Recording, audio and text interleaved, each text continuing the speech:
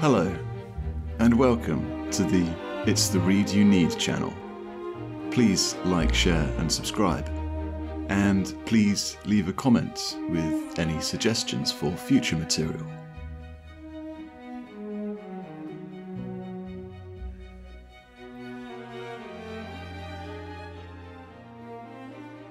The Survival of the Wisest by Jonas Salk. Chapter 10. To distinguish the wholesome from the sick.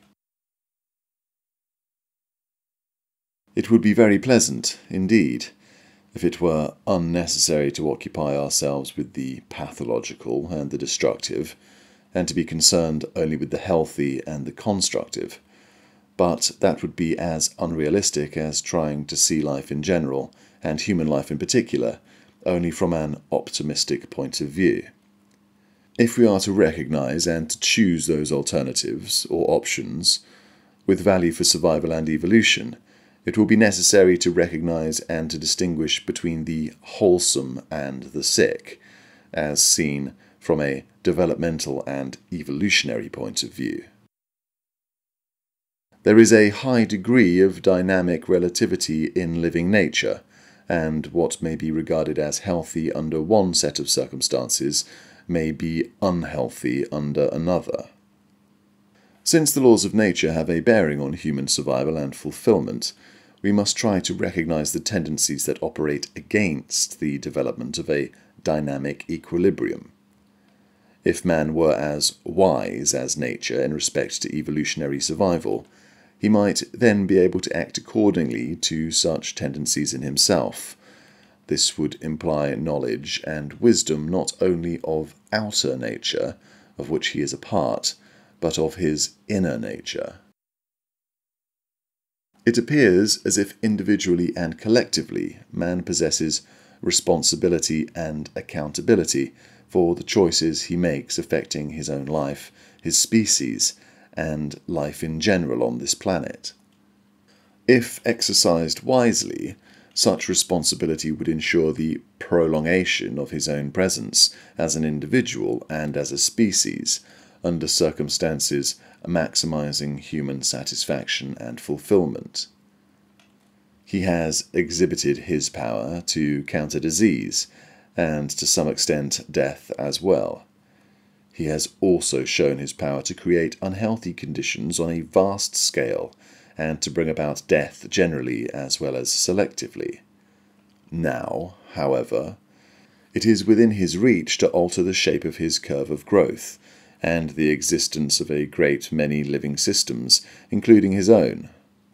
As he extends his influence, trying, for example, to alter the growth of cancerous tissue, and even to control his fertility, will he, as he learns with even greater refinement to control death and birth, use this power wisely for advancing physiological health and economic well-being, and for reducing disease and suffering in the psychosocial realm.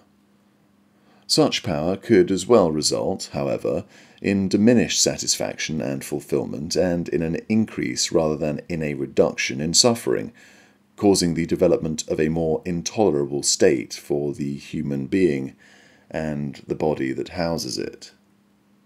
Since adversity for the individual is, in fact, part of the evolutionary process, which, by definition, implies dealing with adversity and is, therefore, essential for its maintenance, it will be important to compensate constructively for eliminating the difficulties of life which man is designed to overcome. Such needs are more often seen retrospectively than in advance. Thus there are both danger and reward to be mindful of in the steps man takes towards improving his condition. Having referred to duality in nature generally, using as an example the coexistence of life and death, as well as of health and disease, it should be clear that man exists in a state of balance between life and death, between health and disease.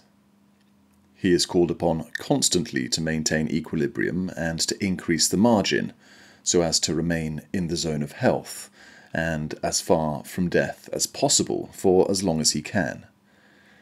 he is free to use, in many other ways, the knowledge and wisdom he has acquired in the course of doing so. He may do so to improve the quality of life, as well as to reduce the incidence of disease.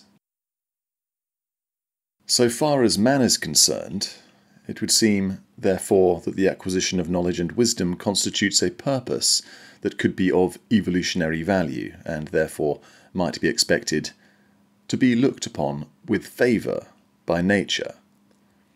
If we are correct in assuming that its game is to maintain life and the process of evolution for as long as they can be sustained, man seems to be the most actively evolving living organism, and nature's interest in him might be thought to be equivalent to his own. If man fails to judge and act wisely in maintaining his life and the process of evolution, nature can be expected to take an active hand in correcting his errors. Accordingly, man must try to know as much as possible about nature's way of error correcting through mechanisms of regulation and control, both for augmenting health and reducing disease, if he is to develop a niche in which he can also experience the greatest number of healthy, constructive, creative individuals. This implies a need to determine how to best deal with the problem posed by nature's tendency to eliminate the unfit, or those who do not fit well, which differs from man's tendency to try to preserve human life regardless of fitness. It is unrealistic to believe that some utopian human state could exist free from the operation of the laws of nature. That man can operate, collectively or individually, according to rules that defy or are counter to the laws of nature is equally unreal. Similarly, man's attempt to defy or oppose his being leads only to the kind of distress from which there is absolutely no escape, save an illusory one, that may be temporarily provided by diversion, through devotion or addiction, to not altogether satisfying purposes in life, of the energy that is intended, in part, for fulfilling the processes of life. Such escape is unnecessary if the purposes of life and the purposes chosen in one's life match the desires of being. Since man's being desires not only to fulfill the species' purpose of survival and nature's purpose in evolution, but to satisfy the individual, then man's chosen purposes in life must in some way relate to each, if the individual's being is to be fulfilled. The contrasts coming into evidence in the transition from Epoch A to Epoch B show that there must exist in the germplasm of man, and hence in the human being, broadly speaking, desires to satisfy nature, the species, and the individual's being, as well as a need to react aggressively against forces judged to be of opposite value. If so, it is of great practical as well as theoretical interest to understand the different tendencies now emerging as man demonstrates his fitness for survival as a species, comprised of diverse individuals and of groups. This requires a new set of human attributes different from those selected in the early history of man.